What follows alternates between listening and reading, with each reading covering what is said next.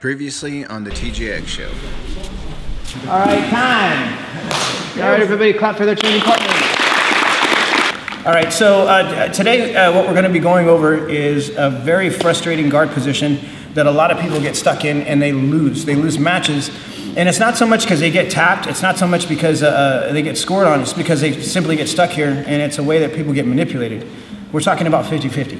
Trujitsuing this, we're not just going to survive someone's 50-50. What we're going to do is we're going to shut it down, then we're going to pass their guard, we're going to remove their opportunity to attack anything, then we're going to take their back, and then we're going to choke our opponent. First thing that we're starting off with, everybody's got to get a partner. Keep a C-clamp grip here. Tell the person playing guard, your training partner, to start attacking your leg. If they can attack your leg, then you got to do better at grabbing this. And you also got to make sure that you're pinching here too. Try to make it to the point where they can't have access to this leg, okay? The choke's already there. Now I fall back. 1, 2, 3.